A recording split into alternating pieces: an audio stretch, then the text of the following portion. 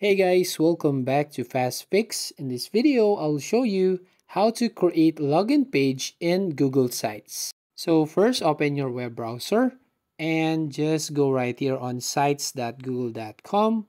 Now here on sites, want to go right here on start a new site.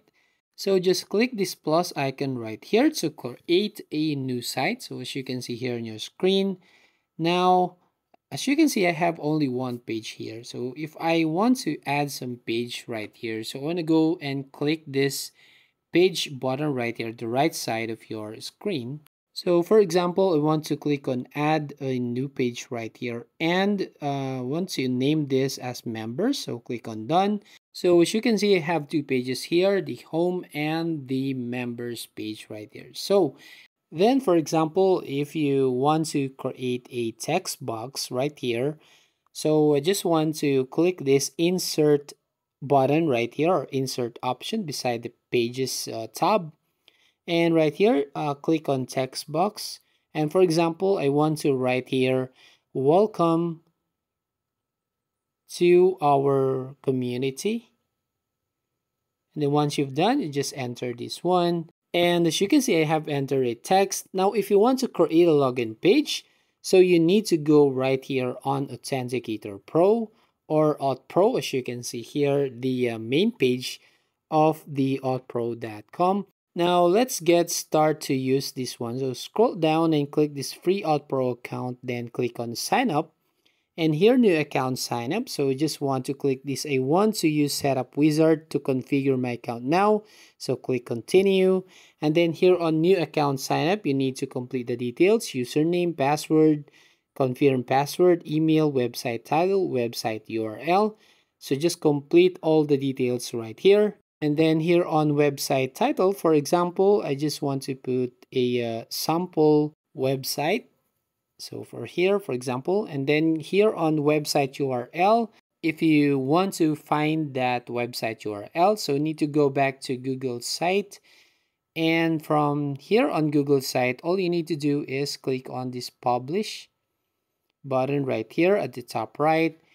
And here, publish to the web. As you can see, you can create your own web URL. For example, here, sites.google.com/view/sample website 18. So this will be your website URL. So just click on publish. So we just need to copy that link there and just view this website. So we just copy that link at the top. And then once you copy this one, let's go back to Auth Pro. So go back here and just paste the website URL. And then once you've done right here, all you need to do is just click on this create account at the bottom of your screen. And once you click on this one, you will go here on this next page. So you can see proceed to setup wizard. So click on this button here.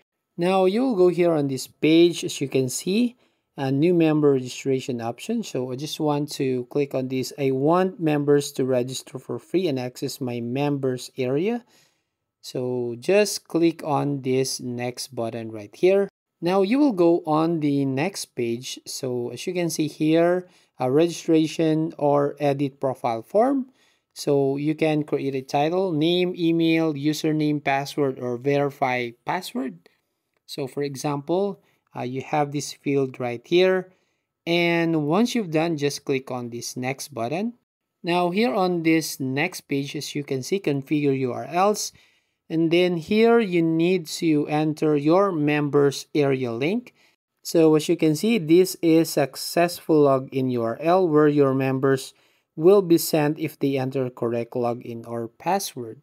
So where can we find this members area URL? So you need to go back to the website where we created. So let's go here on this members here. And as you can see here, we have two pages. So if we click on this home page right here, for example, just want to click this home and then just click this members. So the link right here at the search box. So here is the website URL. So just copy this one, just go back and just paste the link right here. And then here on field login URL, it is optional. So you can just left it blank So same here on this protected page authorization failed URL. So it is also optional, and here on logout URL, so optional right here. Then I want to choose right here, I want to display my own website address for members area. So you just want to choose this one and click this next button right here. Then you'll be directly go here on this setup wizard, add some members to your account. So for example, I just want to set this or set the username and password here. So for example, I just want to set this as admin, and same with password. So I just put admin. Now here on email, so I just want to add a email or Gmail account. So for example, this one. So once you've done right here, click on next button right there. Now you'll be go here on this page setup wizard. So here almost finished. So as you can see, you have some forms right here if you want to create on your website. Add login form. You just click that link, or add registration form. It is optional.